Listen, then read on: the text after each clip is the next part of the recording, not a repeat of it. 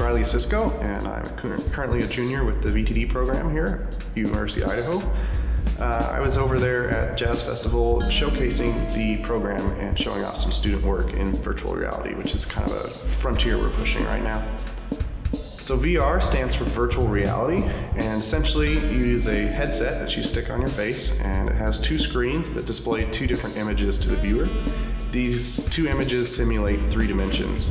So you actually have full depth perception, a great sense of 3D, and you can do a lot with it. It completely immerses you in the environment, and we can do pretty much any environment within that.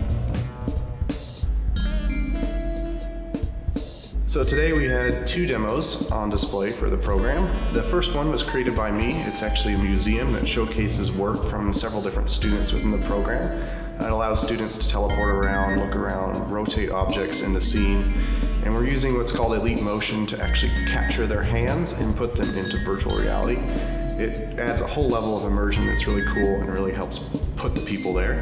And the second demo was not created by the program, but we could do it. We have the resources. It's just already been done. It's called the Blocks demo, and it's built in the Unity engine and allows players to build with blocks and push them around and change gravity. It's a really cool demo to showcase the interactivity and bring the hands into VR.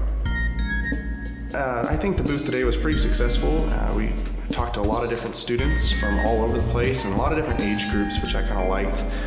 Jazz Festival brings so many different people here. It's nice to show them our major and maybe encourage them to look into it in the future when they're looking at colleges. It helps bring up enrollment in VTD, which is a big plus. So.